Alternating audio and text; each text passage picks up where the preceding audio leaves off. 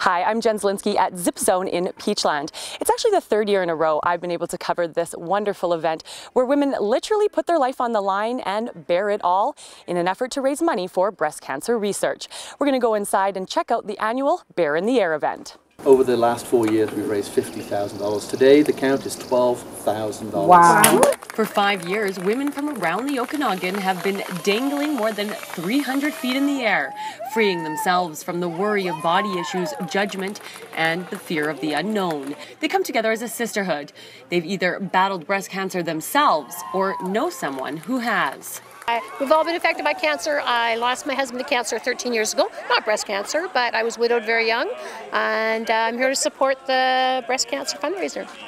And yourself? I lost my mom and my aunt to cancer, so. Of course, we've all been affected by people with cancer, and I have a number of people, including little 2-year-old who has actually done that fight. And so those people inspire me. We come in and we're naked with like all these women, total strangers, but everyone's so happy and you know, there's no judgment or anything. It's great, yeah. My mom is a breast cancer survivor and she's had a mastectomy and she's 1 year cancer free. And since she started, I've been doing all kinds of different things for breast cancer. All kinds of things, which includes ziplining naked. But as much fun as flying through the air can be, it's the stories of survival that really brings these women together. A mother of 5 children, good family, fun, and then cancer hits. Wow, what a life-changing alteration.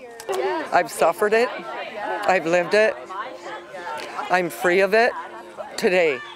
Today I'm free of it, and that's all I'm going with. Some of the ladies here have actually had surgeries, and so some of them are facing sort of body image issues and things like that. And to come here and to a certain extent be liberated, and there's a real sense of sisterhood around here. This year, the event was put on by Babes in Business, bold, authentic babes with exceptional standards. And this is about as bold and authentic as you can get.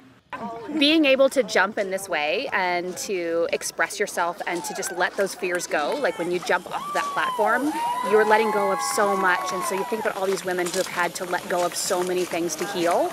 There's such an alignment in that. So we really stand behind that as babes. It was amazing. Actually, I felt kind of free coming back. Awesome. It's very safe. It's not what everybody thinks. It's good weather, so it all comes out in the end.